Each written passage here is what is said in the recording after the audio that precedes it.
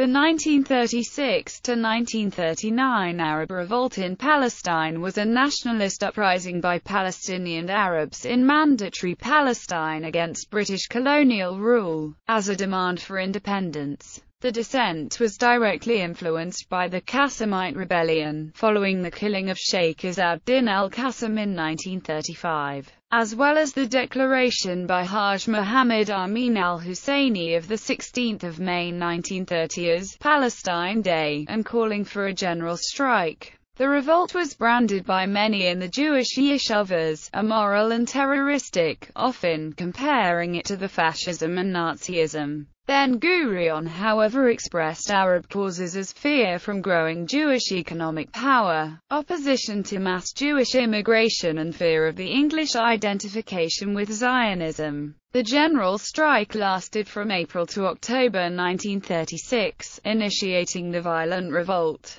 The revolt consisted of two distinct phases. The first phase was directed primarily by the urban and elitist Higher Arab Committee and was focused mainly on strikes and other forms of political protest. By October 1936, this phase had been defeated by the British civil administration using a combination of political concessions, international diplomacy and the threat of martial law. The second phase, which began late in 1937, was a violent and peasant-led resistance movement that increasingly targeted British forces. During this phase, the rebellion was brutally suppressed by the British Army and the Palestine police force using repressive measures that were intended to intimidate the Arab population and undermine popular support for the revolt. During this phase, a more dominant role on the Arab side was taken by the Nasser Shibi clan, whose NDP party quickly withdrew from the rebel Arab Higher Committee, led by radical faction of Amin al-Husseini, and instead sided with the British, dispatching Faisal al-Salam, in coordination with the British Army, against nationalist and jihadist Arab Faisal units.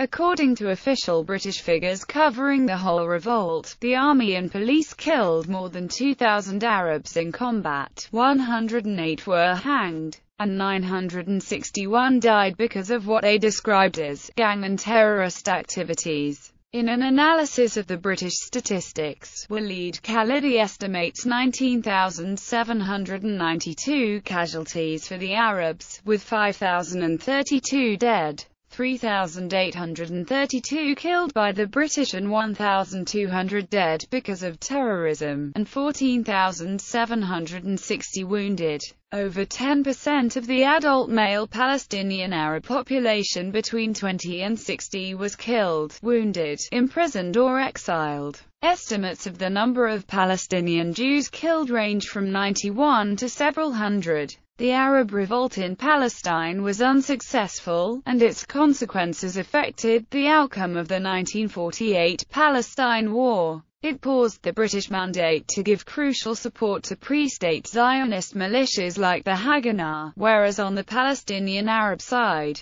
the revolt forced the fleeing into exile of the main Palestinian Arab leader of the period, the Grand Mufti of Jerusalem, Haj Amin al-Husseini. Origins. In 1930, Sheikh Izz-ad-Din al-Qasim organized and established the Black Hand, an anti-Zionist and anti-British militant organization. He recruited and arranged military training for peasants, and by 1935 he had enlisted between 200 and 800 men. They were engaged in a campaign of vandalizing trees planted by farmers and British-constructed rail lines. In November 1935, 2 of his men engaged in a firefight with the Palestine police patrol hunting fruit thieves, and a policeman was killed. Following the incident, the police launched a manhunt and surrounded al-Qasim in a cave near Yabad. In the ensuing battle, al-Qasim was killed. The death of al-Qasim generated widespread outrage among Palestinian Arabs. Huge crowds accompanied Qasim's body to his grave in Haifa. The dissent in Palestine was influenced also by the discovery in October 1935 at the port of Jaffa of a large arms shipment destined for the Haganah. sparking Arab fears of a Jewish military takeover of Palestine. Jewish immigration also peaked in 1935, just months before Palestinian Arabs began a full-scale, nationwide revolt. In the 4 years between 1933 and 1936, more than 164,000 Jewish immigrants arrived in Palestine, and between 1931 and 1936 the Jewish population more than doubled from 175,000 to 370,000 people, increasing the Jewish population share from 17% to 27%, bringing about a significant deterioration in relations between Palestinian Arabs and Jews. The uprising began with an attack on 15 April 1936 on a convoy of trucks on the Nablus to Tulkarm Road, during which the assailants shot 2 Jewish drivers, Israel Kazan, who was killed instantly, and Zvi Dannenberg, who died 5 days later. The next day, Jewish Irgun gunmen shot and killed 2 Arab workers sleeping in a hut near Petah Tikva in a revenge attack, and the funeral for Kazan in Tel Aviv on 17 April became a turbulent Jewish nationalist event during which Jewish rioters beat Arab children and destroyed property. Between 19 and the 22nd of April, disturbances in Jaffa and Tel Aviv left 16 Jews and 5 Arabs dead. An Arab general strike and revolt ensued that lasted until October 1936. During the summer of that year, thousands of Jewish farmed acres and orchards were destroyed, Jewish civilians were attacked and murdered, and some Jewish communities, such as those in Basin and Acre, fled to safer areas.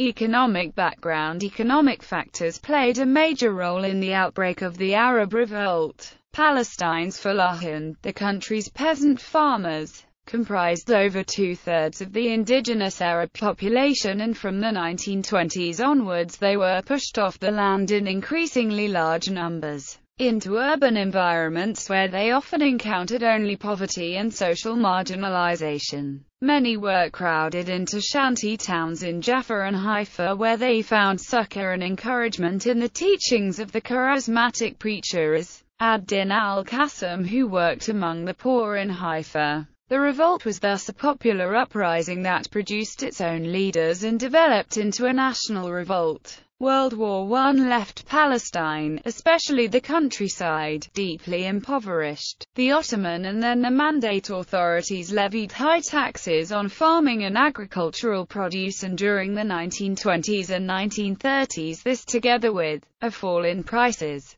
cheap imports, natural disasters and poultry harvests all contributed to the increasing indebtedness of the Falahin. The rents paid by tenant fella increased sharply, owing to increased population density, and transfer of land from Arabs to the Jewish settlement agencies, such as the Jewish National Fund, increased the number of Falahin evicted while also removing the land as a future source of livelihood. By 1931, the 106,400 dunams of low-lying Category A farming land in Arab possession supported a farming population of 590,000, whereas the 102,000 dunams of such land in Jewish possession supported a farming population of only 50,000. The problem of landless Arabs grew particularly grave after 1931, causing High Commissioner War Hope to warn that this social peril would serve as a focus of discontent and might even result in serious disorders. Although the mandatory government introduced measures to limit the transfer of land from Arabs to Jews, these were easily circumvented by willing buyers and sellers. The failure of the authorities to invest in economic growth and healthcare, and the Zionist policy of ensuring that their investments were directed only to facilitate expansion of the Yishuv, further compounded matters. The government did, however, set the minimum wage for Arab workers below that for Jewish workers, which meant that those making capital investments in the Yishuv's economic infrastructure, such as Haifa's electricity plant, the Sheman oil and soap factory, the Grom Moulins flour mills and the Nesher cement factory, could take advantage of cheap Arab labor pouring in from the countryside. After 1935, the slump in the construction boom and further concentration by the Yishuv on an exclusivist Hebrew labor program removed most of the sources of employment for rural migrants. By 1935, only 12,000 Arabs worked in the Jewish sector, half of these in agriculture, whereas 32,000 worked for the mandate authorities and 211,000 were either self-employed or worked for Arab employers. The ongoing disruption of agrarian life in Palestine, which had been continuing since Ottoman times, thus created a large population of landless peasant farmers who subsequently became mobile wage workers who were increasingly marginalized and impoverished. These became willing participants in nationalist rebellion. Political and socio-cultural background. Initially, the conflict with Zionism helped to make Palestinian Arab society more conservative in cultural, social, religious and political affairs because people were highly motivated to preserve their distinct heritage and identity against the dual impact of British colonialism and Jewish innovation. Traditionally, the Arabs had an elite but not a real leadership. Both of these things changed over the course of the 1930s. During this period, new political organizations and new types of activists began to appear, marking the involvement of a far broader cross-section of the population, in particular, nationalism, which had been long rooted in rural society, began to take hold in urban society. Youth organizations proliferated at this time. These included the Young Men's Muslim Association, which from 1931 agitated for armed resistance against the Zionists, the Youth Congress Party, which expressed pan-Arab sentiments, and the Palestinian Boy Scout movement, founded early in 1936, which became active in the general strike. Women's organizations, which had been active in social matters, became politically involved from the end of the 1920s, with an Arab Women's Congress held in Jerusalem in 1929 attracting 200 participants, and an Arab Women's Association being established at the same time, both organized by feminist Arab Abdul Hadi. From the beginning of the 1930s, new political parties began to appear, including the Independence Party, which called for an Indian Congress Party-style boycott of the British, the pro-Nashashibi National Defense Party, the pro-Husseini Palestinian Arab Party, the pro-Khalidi Arab Palestinian Reform Party, and the National Bloc based mainly around Nablus. A few militant secret societies, which advocated armed struggle, were formed. These included the Green Hand, which was active in the hills around Safad, but eliminated by the British in 1931. The Organization for Holy Struggle, led by Abd al-Qadir al-Husseini and active in the Hebron area, which was later to play an important role in the 1948 Palestine War, and the Young Rebels or Avenging Youth, active in the Tulkarm and Kalklia area from 1935. Traditional feasts such as Nebi Musa began to acquire a political and nationalist dimension, and new national memorial days were introduced or gained new significance, among them Balfour Day, the anniversary of the Battle of Hattin, and beginning in 1930, May 16 was celebrated as Palestine Day. The expansion of education, the development of civil society and of transportation, communications, and especially of broadcasting and other media, all facilitated these changes. Regional political background. A number of political changes in neighboring Arab countries illustrated to the Palestinian Arabs what could be achieved in a Western colony through political pressure and negotiating skill. In Syria, a general strike took place from the 20th of January to the 6th of March 1936, spreading to all the major towns, and political demonstrations held throughout the country gave fresh momentum to the Syrian national movement.